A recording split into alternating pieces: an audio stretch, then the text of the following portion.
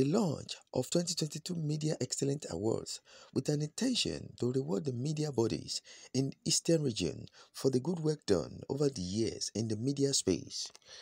According to the Chief Executive Officer for Eastern Region Media Excellence Awards, Mr. AJ Willz, in his interview with Nation One TV said that the goal of the awards is to look out for the media excellent by the way of recognizing media personality in the region with 30 major categories. Gets the cash back.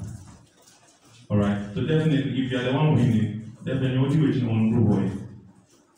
So what I said. It's a alright, Inner Strength Award. That is what Dano have added. That is a special category.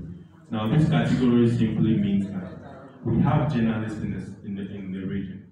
According to the Chief Executive Officer for ERMEA, Mr.AJ Willz, established that this year awards will be different from the past years because of its full packages in order to throw more light in the practices of excellent journalism in Eastern region.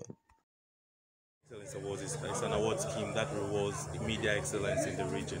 We bring together all the media personalities in the region by way of awarding them for their good works that they've done throughout the year, how they've been able to put themselves together to organize such themselves during the media space. So basically, Eastern Region Media Excellence Awards is here just to reward them for their good works and also make sure that we have a growing media and giving them impact, because the media is here to entertain, inform and educate. So we know that we can try our much as best as an award scheme to uphold those principles of the media. Basically, we're just looking for media excellence. At the end of the day, we want the Eastern region to be a hub where the media personalities in the region are well recognized. Now, we have statistics that shows that the majority of our presenters in Accra, all right, let's say 40% are from Eastern region. We have a lot of media personalities who are in the various top media houses in Accra who are from Eastern region. So we believe that Eastern region has the best to offer when it comes to media. So we as an award scheme, we want to highlight the media in the region as much as we can. Mention the major ones. We have a lot of categories. I cannot mention all, but I can mention the major categories that we have. We have roughly 30 for this edition. We have the Media Personality of the Year, which is Eastern Region Media Excellence Award Media Personality of the Year. We have Eastern Region Male and Female Presenter of the Year, DJ of the Year. We have Radio Newscaster of the Year, TV Newscaster, TV Station, Radio Station, and now we've added some new categories called the Zone A, Zone B, because we've segmented the Eastern region into 4 zones. Each of these zones have their own media houses. So we've made sure that we want to bring them on board, because the radio station in Eastern region, Koforidua, might not be heard in Odan. So how then does a media personality in Odan have the access to this award? So we've broken down into 4 categories, zones. So each zone has its own media personality who will be elected or selected in that zone, who will also be contested for, voted for, and to have that prestige award as media personality zone A, depending on where you're coming from. Then we have, there are many. All right, so this year's edition is going to be great because this is our 5th anniversary.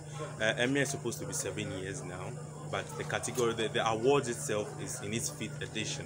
Because of COVID, we couldn't do one of the editions. So what we are doing differently is that we are trying to throw as much light on the media personalities by engaging them in capacity building seminars, programs, and also engaging them in various talks, engaging them in our media tours, engaging them in our various interviews, taking them to certain media institutions or houses that are training the media people for them to be guest lecturers, so that they can feel that responsibility as media personalities, that they need to give back to the society as media personalities. So we have a whole array of plans we have for this edition, and we are planning to also add a few travels here and there, especially local tourism and international tourism is part of this year's edition. That is what makes it different this year. Wow, the future of ERMEA, that's a very deep question. Now, the future of ERMEA, now let's imagine ERMEA becoming something like the BETs. the Grammys, an award that everybody will want to be part of, an award where everybody will want to associate with, an award that brings out the best in you, a media personality, an award that drives change in the media. That is what ERMEA stands for. We want to be an institution, not just an award scheme. We want to be an institution that brings about change, impact to the lives of the media personalities, to the media space, and to the region as a whole. Then definitely it affects the whole country as a whole. Any part of by God's grace, here we have a few partnerships. It's not easy getting these partners, but by God's grace, we have a few partners. We have Why Not Homeopathic Clinic, who's a health center here in Florida, and we have Dano Milk, which is an international company that has also come on board to support this very award. So we are still looking for more, because definitely we cannot do it alone.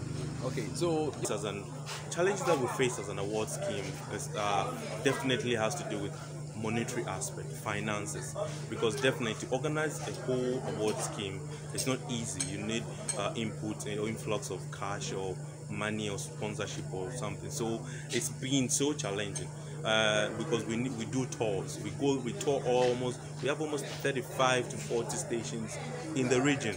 So imagine touring all the stations. It's all money. Before we come to the launch, before we come to the main event, before we come to the flags, any other price that we need to add to it. So yes, finances is a major challenge that we face. The rest of the challenges are not major as finances. Finally, I also like to thank all our partners, our media partners who came on board.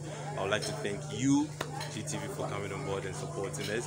And I would like to thank everyone who came to support, especially our stakeholders, our sponsor Dano, and Why Not Homeopathic Clinic.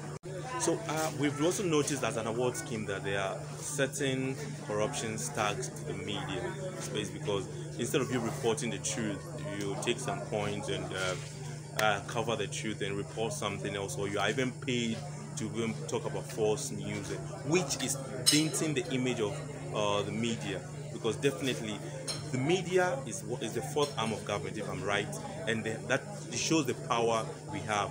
We change the narrative of a nation, we promote the nation, we destroy.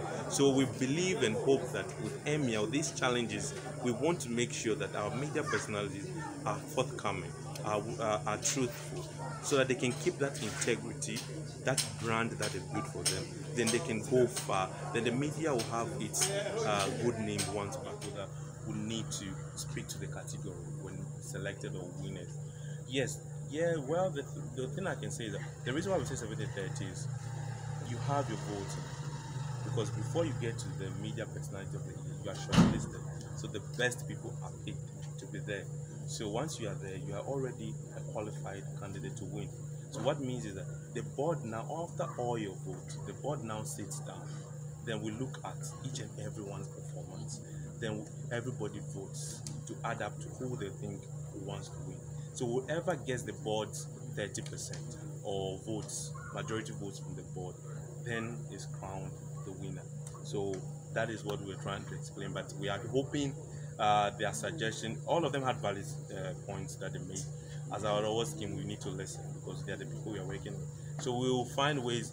They had a problem that the 30% was not going to be enough to make sure a winner is selected or whatever, but we know we will have. Speaking, there's a challenge because the media space in Eastern region needs a lot of capacity building and training and mindset development. Our own people have a certain way of acting, which it tends to make us adjust to that, but that's not the right way.